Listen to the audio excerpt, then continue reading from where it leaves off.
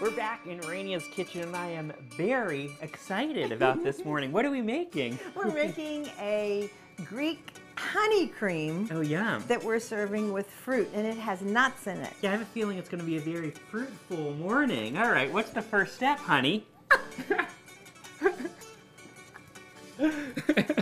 Honey, about a cup. Now, we're having too much fun today. I like using a nice Greek honey, but you can use anything. But if you do want a good Greek honey, you have to go to a place that would sell it, and I go to Stamoulis Brothers down in the Strip District. It's so dark. Yeah, it's different.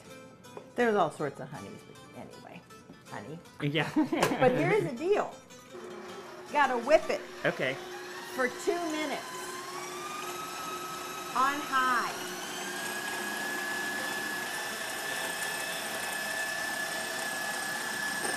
Okay? All right. Whew, noisy. Well, yeah, that sort of went through a transformation. It did. Let me show you. You saw how dark it was before. Yeah. Now look at it. Oh, wow. It's like so caramel. creamy. Right, Yeah. so hold on to that. Okay. Now, I whipped cream ahead, Uh-huh. about a cup and a cup. Okay. This is easy. And those are toasted nuts. About a cup.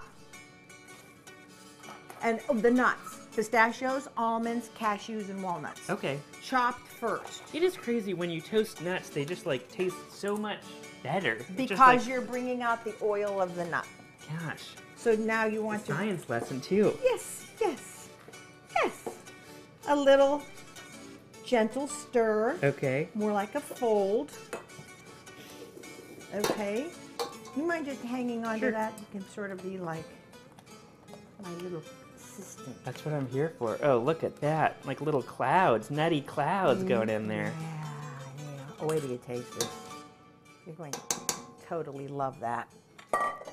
Okay. You take that. Okay. So the trick is gently stir this, but you want some of the streaks from the honey to show through. Okay. You don't want to combine it to the point where it's hidden. Right. Sort of a marbled effect. Yes, yes, perfect. I was looking for the right word. Now, technically, this should go in the refrigerator for at least 2 hours. Okay. To set up, but we don't have 2 hours. Yeah, we want to taste it now. And you're going to. Okay. So I put a bowl in the middle of my platter so that I can have it as a dip. But if you wanted to do individual portions in a stemmed glass, Oh. do all berries. Okay. Like that's a good summertime thing. Right.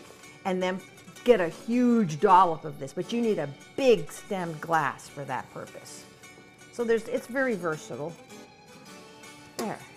Because I'm a perfectionist. All right. Do a dip. Get some pear in there. We make a good pear, actually. It's delicious. It's sweet, nutty, While you honey. do that, Mm. I'm doing this. That is really good. See you next time. Oh my gosh, seriously.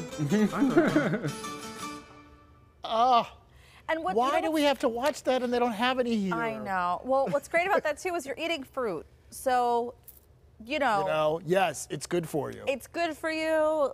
And Rania's totally right. I mean, you toast the nuts and then like all this extra flavor. So good. Yeah, oh, it's so so good. good. Well, Salita is moving back into Rania's kitchen next week, but don't worry, Boaz won't be far if the need for a little kitchen cleanup arises. Yes. All right, for a copy of today's recipe, go to PittsburghTodayLive.com. We have it posted for you right there.